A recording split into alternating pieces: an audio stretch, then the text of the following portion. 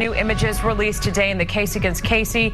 More show Casey's love for the nightlife. But it's unclear how many of these party photos the state might try to use against her in her upcoming murder trial. West 2's Bob Keeling joins us live now to explain. Bob?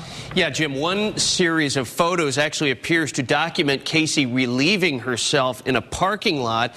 But how much use the photos will be to prosecutors is still in question. Now, some of these images, we should point out, are very innocent. You see Kaylee there with her grandmother Cindy in better times. Kaylee dressed up in her pajamas there with her mother. Again, all of these images recently taken by Casey.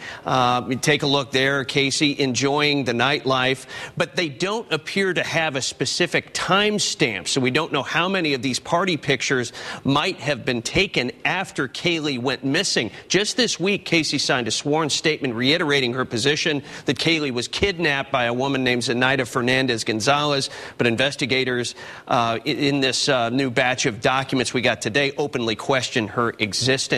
Now, coming up all new at 6 o'clock, we'll tell you why West 2 News has just received a subpoena from prosecutors in the case against Casey. Martha? We'll see you then, Bob. Thank you.